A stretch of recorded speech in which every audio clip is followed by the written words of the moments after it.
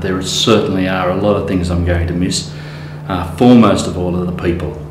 The people of Orange are just amazing people. They're very caring people. Whenever there's a need, the people will meet that need, and that's what I'm going to miss most, I think.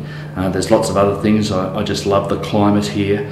The 4 seasons are special, the wines, the food that we produce, the diversity of the place, the history of the place. I love the history, and I'm very passionate about my history as well, having been involved as a historian for so long and writing books and articles over so many years. So I'm going to miss the history, but where I'm going there's lots of history too, so I'm pretty keen to get involved in that too. When you look at your days on the council and as mayor, how do you sort of compare those days with the council and local government generally that we have now? I'm pretty proud of my involvement with council as a councillor and then as a mayor as well. I think the times are changing. Politics has become more entrenched in council, which is a real shame because politics doesn't belong in council. Okay, it's always there, and it always has been there, always will be there, but I think it's got a lot more entrenched in more recent times, and that's a bit of a concern. I believe that when I was on council, we had a very strong team approach. We were all working together for the benefit of this community. The staff, the councillors, the mayor, and all the other people that were associated with council were part of that team. While the staff, many of the staff are still there and some of the councillors are still there, I find it difficult to see the same team strength working today. I see a lot of individuals and groups working for themselves, and I think that's to the detriment of Orange. So let's hope that in the next council election, people will take a look at that and try to elect people who have the city's interests at heart, not their own interests. Too much self-interest in council these days, and that's a terrible thing. What do you think we should be looking for in the coming elections, in the way of candidates, in the way of experience, etc.?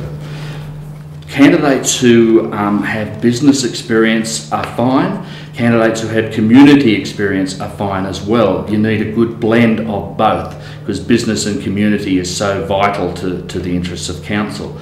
You've got to consider people who are there for the benefit of the city, not themselves. And those people can come from any walks of life. You can't sort of tar all journalists with the same brush. You can't tar all police officers with the same brush. Those people can come from anywhere. But I think it's very important if the people can consider those particular attributes in a person. You were also editor and journalist at the Central Western Daily for many years. What do you think of the current sudden revolution in thinking, you know, the penny now dropping in terms of where news is going to go? I think, yes, you're right, it is suddenly dropping, but it shouldn't be suddenly dropping. It's been obvious for many, many years the direction that news is heading. And that is to the detriment of, unfortunately, of local newspapers and national newspapers, even as we've seen of late. Online is the way of the future, and the way you do it online as well is very important, and it's good to see the papers finally grasping that, but I think they're leaving their run a little bit too late. And so I fear for the future of newspapers, particularly at a local level, because as the population gets older, as the baby boomers get older and pass on, the younger people do not want to look at newspapers. They want to look online, on their smartphones, on their iPhones, get that news immediately. And newspapers have to move in that direction. Magazines have to move in that direction. Any type of media who needs to reach the people needs to move in that direction.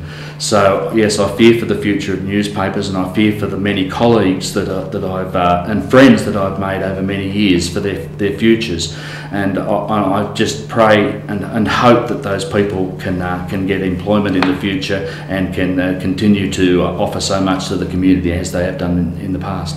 Do you think that photo news can stand alone and satisfy its readers in the midst of this change? Can it survive as a local newspaper? Yes, I think photo news can survive. I'm very proud of my involvement and association with photo news, and starting it off in 2007.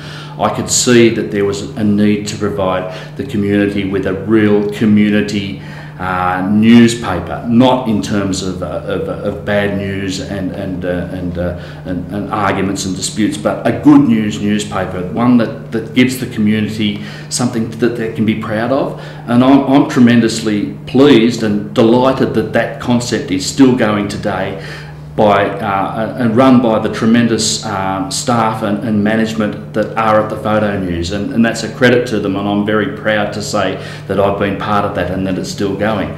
But I think one of the important things about Photo News is that it has grown with the community as the need for immediacy in the news service has increased in recent years.